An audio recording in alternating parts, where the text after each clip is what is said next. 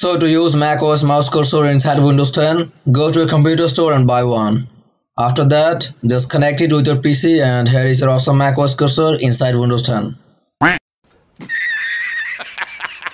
I'm just kidding, don't do it. So as you have known, the topic of this video is how to get and use the mouse cursor set of macOS inside Windows 10. And I'm telling you, this video is gonna be really interesting. So without further ado, as I always say, let's get started.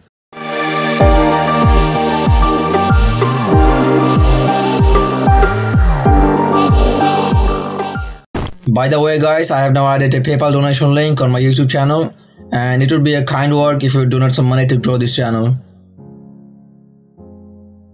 So let's come to the main point of this video. So the first thing you need to do to use this cursor is right click on the desktop and click on display settings, and from there note down the scale and layout percentage. It's very important. The second thing you need to do is download these two files. Again, the link is in the description below. The first one is only for the people who have 100% layout, and the second one is for the people who have layout higher than 100%. So in my case it's 125%, so I'm gonna use the second folder.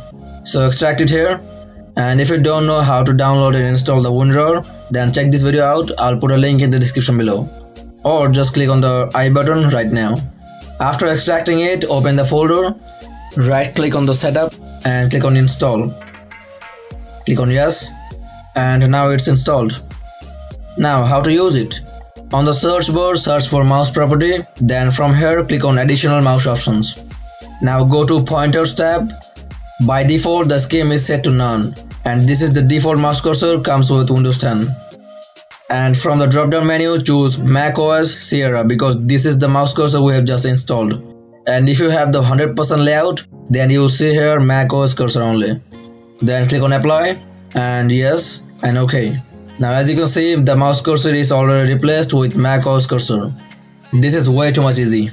So this is how you can easily use macOS cursor inside Windows 10 or 11. Also soon I will make a video on using different mouse cursors inside Windows 10. Again, thanks for watching till the end guys.